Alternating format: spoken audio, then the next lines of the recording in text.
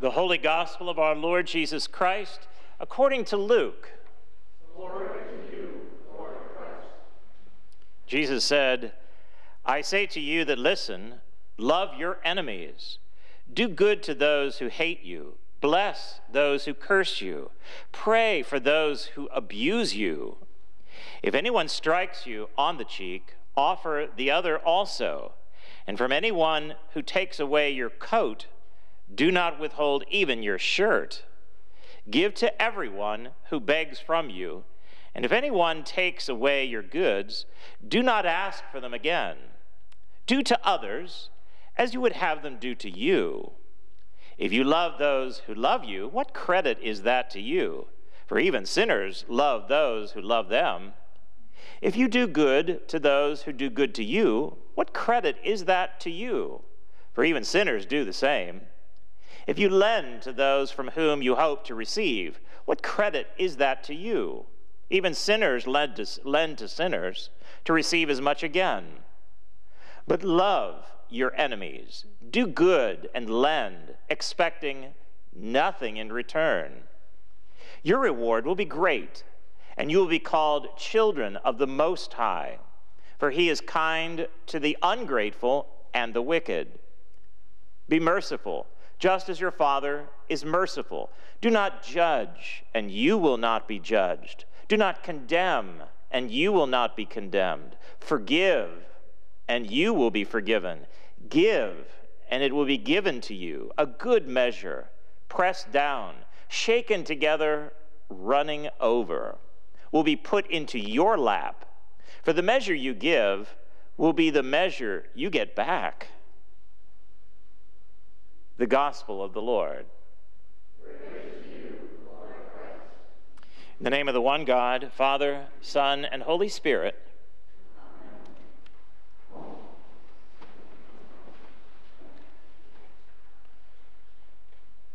Today's Gospel continues from last Sunday, where Jesus is giving his Sermon on the Mount, or, according to Luke, Sermon on the Plain. Well, whether Jesus is preaching on the Mount or on the plain, he clearly has a very strong point. Last week we read all about the Beatitudes, according to Luke. Then today we have the commandments. Remember we said last week Beatitudes were kind of like the way people are now, describing the issues that they were dealing with in the moment. Now we're dealing with actual commands. I think you probably could feel that in today's gospel when Jesus says, be merciful. Do not judge, forgive, give. All these are commands, not beatitudes. They are, in fact, commandments given by Jesus. In other words, this is the core teaching that we hear in the Sermon on the Mount or the Sermon on the Plain. What I began to wonder about, though, this week is why are we hearing about the story in the Old Testament lesson about Joseph? Now, I'm asking you to go back into Sunday School 101.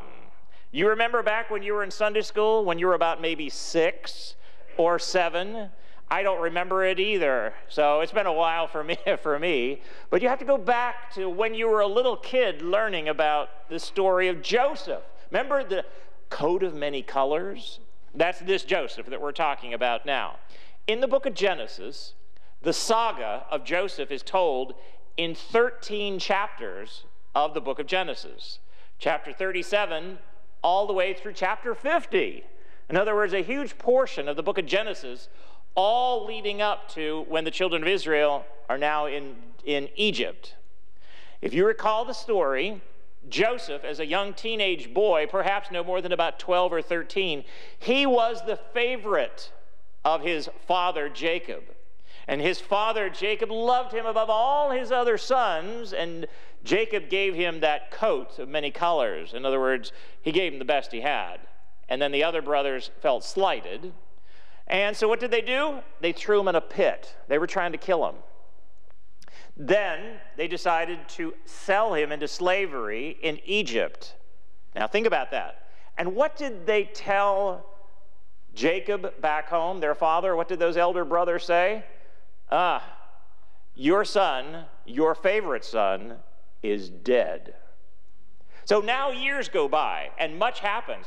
If you're not familiar with it, or if you have a little trouble remembering Sunday School 101 when you were about 6 or 7 years old, you might want to go back and read the story. I happen to love the story of Joseph. It's one of the most wonderful stories in the Old Testament, and it's actually a full saga. You hear it all the way, basically, from Joseph's birth all the way through his death there in chapter 50 of Genesis. So you hear the whole saga drama of Joseph. It's a wonderful, powerful story.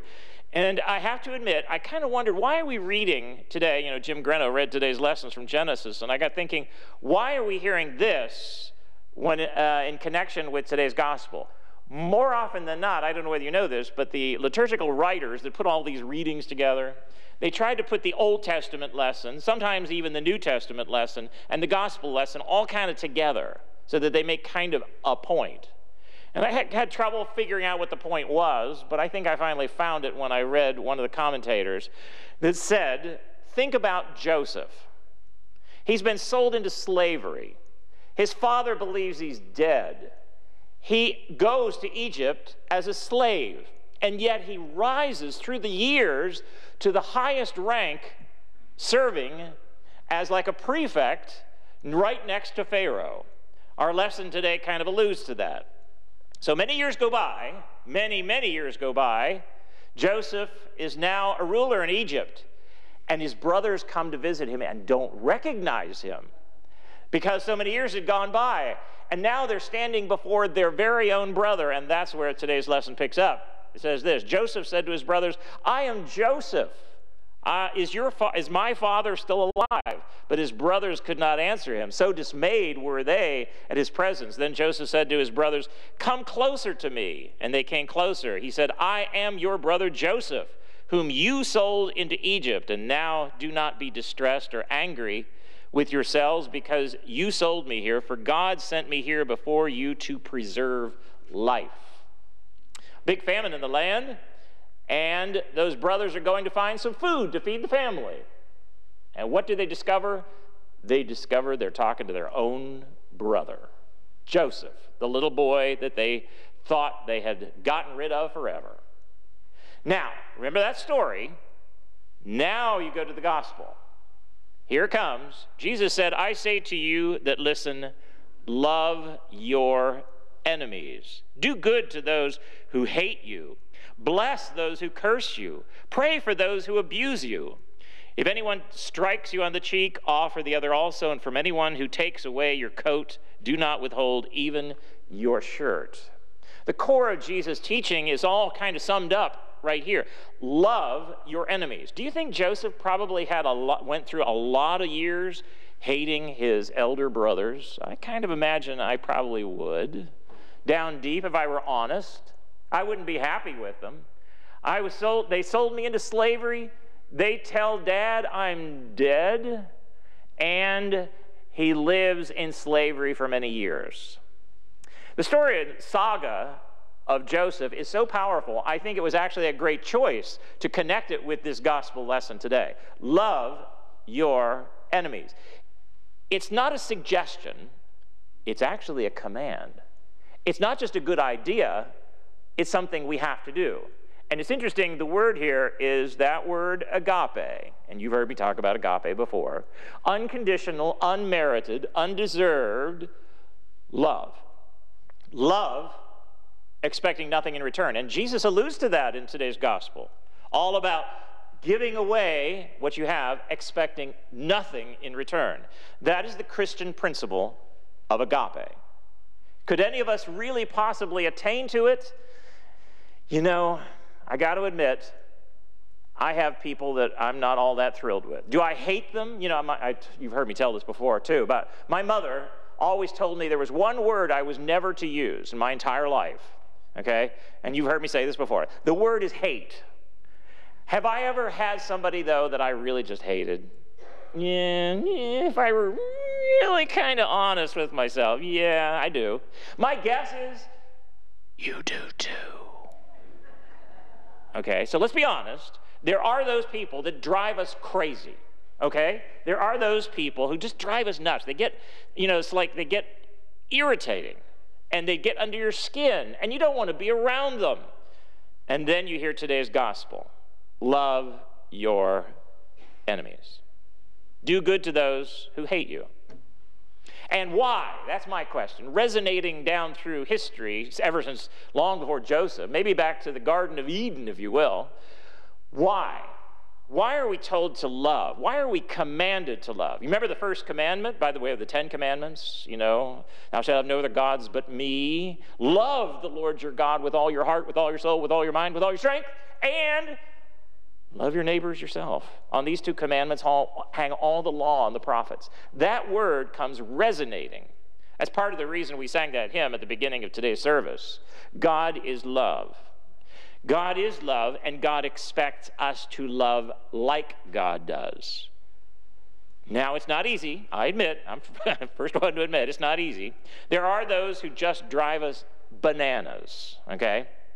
And if you want to use the word hate, perhaps. But I think it gets down to something a little bit even deeper than those persons that drive us crazy. It's anyone who actually gets under our soul. And that's the key. Because here in the church, we're here as a hospital for souls. The old-fashioned term is the cure of souls. That's why you came to church today, by the way. Through the cold and the snow and the ice and all that other stuff. You came to church today because you want to work on your stuff, your soul, down deep in the gut. I do too. I come here to hear messages from Jesus that get down into the gut of why I am a Christian, why I am a believer in Christ. Because his words aren't necessarily easy, but they're good for my soul. It's what my soul needs.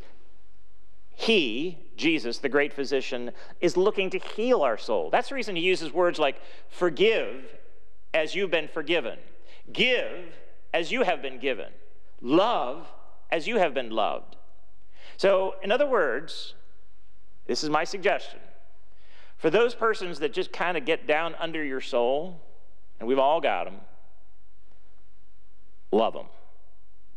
Agape them. Agape them anyway. I know it's hard. Forgive them. Agape them. Yes, I use that word forgive. That was in today's gospel too, by the way. That was one of those commandments. Forgive as you have been forgiven. Judge not, lest you've been judged. All that's right there in today's gospel. This is the core of Jesus' teaching. And you know why? Because your soul needs it, and mine does too. It's time to let all those past hurts and slights go, because they're hurting your soul. They really are. They do. You can feel it. You know it's there. When you think of that person that's just driving you nuts, it's there. Let it go. And love them anyway. Amen.